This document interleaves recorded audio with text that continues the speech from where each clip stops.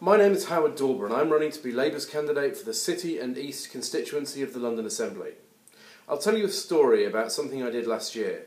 I spent a day at the Tower Hamlets Food Bank and I was talking to people about why they'd ended up in Britain in the 21st century having to go to a charity to ask for food to get them through the week. And I met a man who was suffering from the bedroom tax. And I asked him, "Why are you here?" And he said, "I'm a single man, I live in a 2-bedroom flat and I've had my housing benefit cut by the Conservative government." And I said, "Why don't you move into a 1-bedroom flat? That's what they want you to do. That's the idea." And he said, "I'm a divorced dad. By court order I get to see my kids at the weekend, but only because I've got a room that they can stay in. So my choice is, do I see my kids or do I have the extra money? Or do I move into a single flat?" And it was a no-brainer for him. He had to see his kids. What that meant was he saved up during the week. He had proper food at the weekend with his children, but the rest of the time he couldn't afford to feed himself, and he ended up at the Tower Hamlets Food Bank. That's why this government and the budget that was announced yesterday is continuing what I think is a mean-spirited and pernicious attack on our welfare system. I'll give you some examples. In East London, 1 in 3 kids live in poverty. 1 in 3 kids living in a household where mum and dad can't afford to get a proper meal on the table at the end of the day, where mum and dad can't afford to take kids on holiday, where if something breaks or if there's an accident, then savings are wiped out.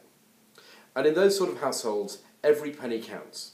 So when the Chancellor says that for families earning less than £30,000 a year, if they've got more than 2 children, he's going to cut the child tax credit for the 3rd child, that means an income cut for those families of £65 a week. And with the total benefits cap coming down from £26,000 by £3,000 to just £23,000, that means thousands of families across East London, in Tower Hamlets, in Newham and in Barking and Dagenham, are facing a housing benefits cut. Now, who would vote for that sort of budget? Who would vote for a manifesto that contained £12 billion of non-specific welfare cuts? Zac Goldsmith. Zac Goldsmith is the likely Tory candidate for mayor, and yet through the whole of the last Parliament he voted for every single measure put forward by the coalition government. And you watch this week as Zac Goldsmith troops through the lobbies to vote in favour of the budget that was presented by George Osborne yesterday. Zac Goldsmith voted for that bedroom tax 4 times. So let's not have Zac Goldsmith in City Hall in May next year. Let's have a Labour mayor, and let's have people at the GLA who will fight to expose what the Conservative government is doing to our communities in East London and will work against these pernicious and mean-spirited cuts.